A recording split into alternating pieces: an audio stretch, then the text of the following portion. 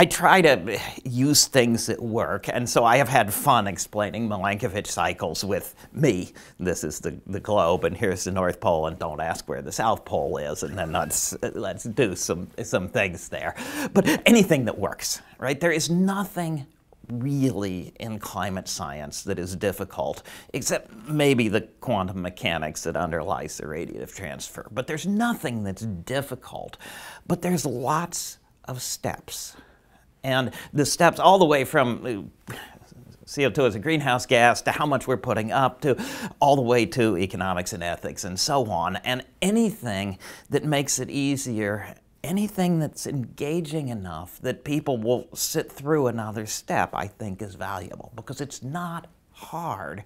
It's just a big, long, engaging story.